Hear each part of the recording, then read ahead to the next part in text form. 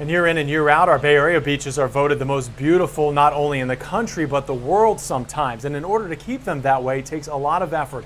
And now a new robot is helping to lead the way. Listen to this. I was just talking with Pat DePlasco from Keep Pinellas Beautiful, and she gave me the heads up about a new robot that Pinellas beaches will use for the whole month of July this year. It is called the Bebot, and it's the size of a golf cart. It's solar powered, and it's an eco-friendly beach cleaning robot that mechanically sifts sand to remove plastic waste and other debris without harming the local environment. It will be here this summer to help clean up all of the plastic pollution on our beaches.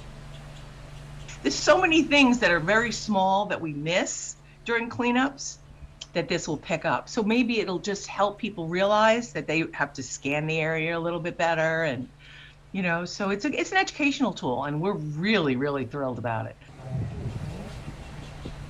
Yeah, she's very excited this is coming this summer, and Pat told me about 80% of the trash that ends up in the ocean actually starts on shore.